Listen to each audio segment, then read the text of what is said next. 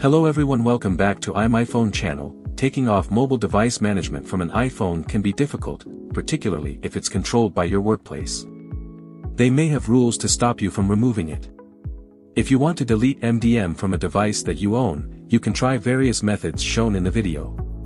If your company or school manages the MDM profile on your device, the easiest way to remove it is by contacting the device administrator. Ask them to delete the MDM profile, and it will be removed.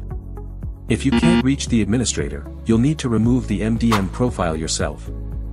If you have access to the device, go to Settings, then General, and select VPN and Device Management. Here, you'll see the installed MDM profile. Select it and choose Remove Profile. You might need to enter the administrator password. If you have the password, you can successfully remove the MDM profile. If you don't have the password, you might need to use third-party tools to bypass MDM. I recommend trying iMyFone LockWiper to get rid of MDM. Click the link in the description below and download iMyFone LockWiper on your computer. Step 1. Open iMyFone LockWiper and choose the Bypass MDM mode from the first page. Connect your device via a USB cable.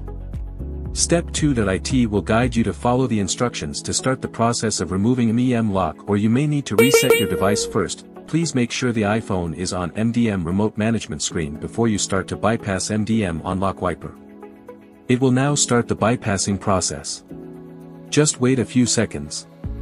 Your iPhone/iPad MDM profile will be successfully bypassed. Your device will enter the reset recovery process after your iPhone restarted, means that the MDM in the device has been successfully bypassed. Start enjoying your device now.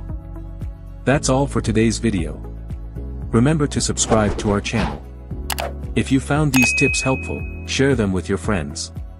See you next time.